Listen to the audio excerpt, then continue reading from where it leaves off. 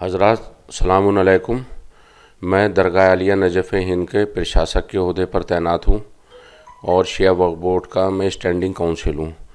यहाँ पर आज कसीर तादाद में मोमिनीन शिरकत करने आ रहे हैं और इस साल खुसूसी तौर पर मौला कायनात की शहादत के 1400 साल पूरे हो रहे हैं, इसलिए बहुत ही अहम प्रोग्राम आज मनाया जा रहा है। मैंने मोमिनीन की सहूलत के लिए दरगाह राजू पर जो दीवार थी उसे हटाकर काफ़ी बड़ा स्पेस बना दिया है और लोगों के नहाने के लिए पीछे इंतज़ाम कर दिया है। जो एक टाइम में पहले 5-7 लोग नहाते थे, अब 35-40 लोग नहा रहे हैं। और मैंने इसके बाद हज़रत अब्बास के रोज़े के आगे मोमिनीन के लिए डबल सड़क का निर्माण करा दिया है, जिससे लोगों को परेशानी ना हो। और ये प्रोग्राम पंडाल में शुरू किया जाएगा, जिससे औरतों को और सारे बुज़ुर्गों को आसानी से ज़ियारत मिल सके। वहीं से आज ताबूत बरामद किया जाएगा। पूरे देश के कोने कोने से सारे लोग इमाम असर अलैहिस्सलाम की बारगाह में मौला कायनात को शहादत का पुरसा देने के लिए मौजूद हैं। लोग आ रहे हैं और ज़ायरीन के लिए बहुत ज़्यादा बेहतर इंतज़ाम किए गए हैं।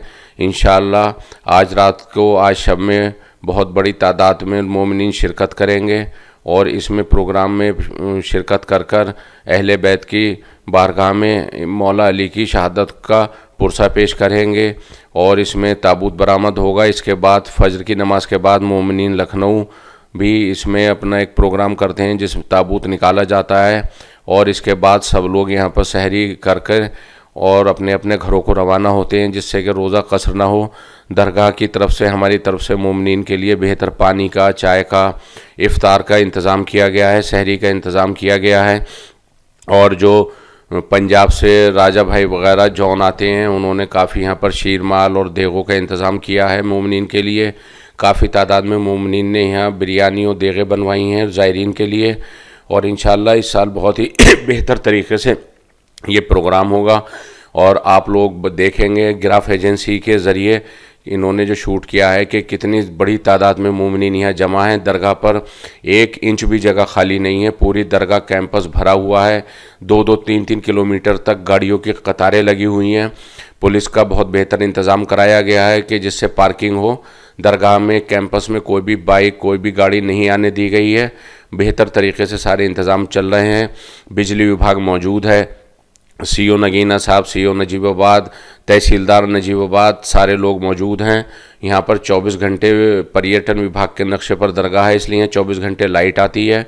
उन्हें ख़ास तरीके से कह दिया गया है कि लाइट में कोई कट नहीं होना चाहिए। इंशाअल्लाह इस साल आप देखिएगा बहुत बेहतर इंतज़ाम और बहुत अच्छी तरीके से ज़ायरीनों को सुख सुविधा हासिल होगी। और इंशाअल्लाह 7 जून से 10 जून तक सालाना जो मजालिस का प्रोग्राम है, उसमें हमने अभी से सारी तैयारी कर ली हैं। अपने लोगों की टीम बना ली है कि किसको कहां पर काम करना है और सारे करीब 16-20 विभागों से पत्राचार कर लिया गया है, ख़त व किताबत। और मैंने एक ख़ास ऐलान किया है सारे अखबारों में, सोशल मीडिया में, कि यहाँ पर जो मेले का रूप दिया गया था, तो मैंने एसडीएम नजीबाबाद जो कि नोडल अधिकारी हैं उनसे कहकर सारे विभागों को पत्र लिखवाया है कि यहाँ पर सालाना मजालिस होती है, ना कि मेला। और अपने कागजात में, सरकारी कागजात में इसे सुधार कर लें और करवा दिया गया है। और इस साल यहाँ पर सिर्फ रूहानी माहौल होगा, बेहतरीन ज़ाकिर और ख़तीब आएंगे, मजलिसें होंगी। और यहाँ पर आज मैंने एक भी दुकान किसी भी चीज़ की फालतू नहीं लगने दी है, ना कोई खेल तमाशा, ना कोई लकड़ी के आइटम, ना कोई हौजरी के आइटम, ना कोई कॉस्मेटिक्स, कुछ नहीं। सिर्फ खाने के होटल, चाय के होटल और मजलिसें।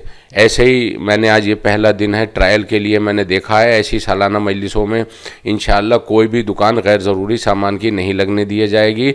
सिर्फ खाना पीना और तबर्रुकात, अलम पटके और तबर्रुकात सिर्फ। और ये कोशिश रहेगी कि इसको, मजलिसों को एक रूहानी माहौल में सारे मोमिनीन के सामने पेश किया जाए इंशाअल्लाह।